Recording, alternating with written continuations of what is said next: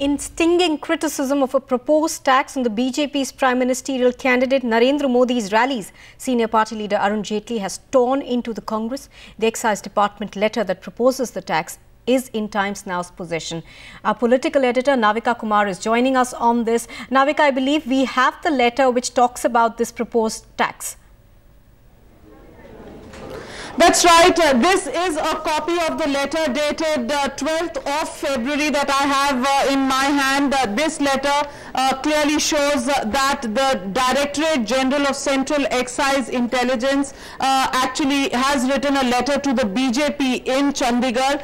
This letter says recently, it was in the news that Bharatiya Janata Party has collected amount by way of tickets for entry to the rally at different places in India where Mr. Narendra Modi had addressed public at large. It goes on to say that this neither falls in the category of entertainment nor forms in the category of access to amusement facilities, which are the only things that are exempt from a service tax. It goes on to say that the BJP has collected this amount in the form of ticket. It appears that the BJP and even Mr. Narendra Modi have neither got registered under the service tax nor paid the service tax. So this letter dated 12th of February from the Directorate General of Central Excise Intelligence sent to the BJP's Chandigarh office clearly says that the BJP now has to pay a service tax on the rallies organized by the BJP for Narendra Modi,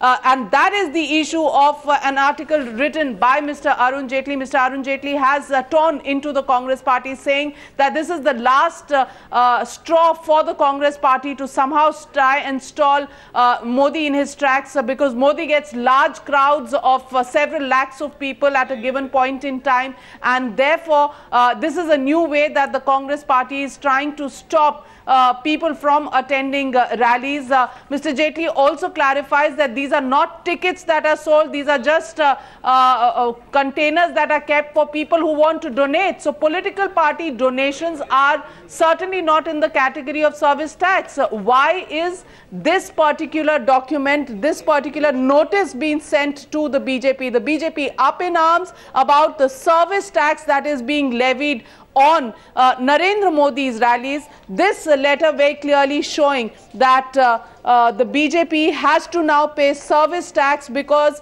Modi's rallies neither form a part of events that are entertainment events nor amusement park. So if they are not in either of these two categories, then clearly they fall in the category where service tax is applicable, and that is why this service tax has to be paid by the BJP. It has the BJP fuming, but a rather bizarre service tax demand from the BJP for Narendra Modi's rallies. That's what this letter exclusively with Times Now talks about.